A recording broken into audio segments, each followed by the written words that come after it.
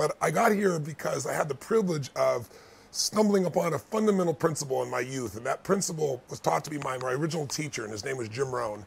And Jim taught me when I was just 17 years old that in life, there's only one way for you to really truly have your labor be fulfilling. A, you have to align with what's most important to you, what you really believe in, what's meaningful for you. That if you settle for something less than that, while you might have to do it because you have to pay your bills, you can't ever give up pursuing what's going to make you feel most alive. Because ultimately, I really believe that probably the most sacred thing in our lives that we can give another human being besides our love is our labor.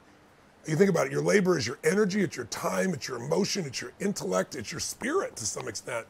And if you can find a way where what you do for a living activates that sense of what you're made for, then work is not work, whether you be in Fiji or whether you be in an environment that might seem less exciting and promising in the moment.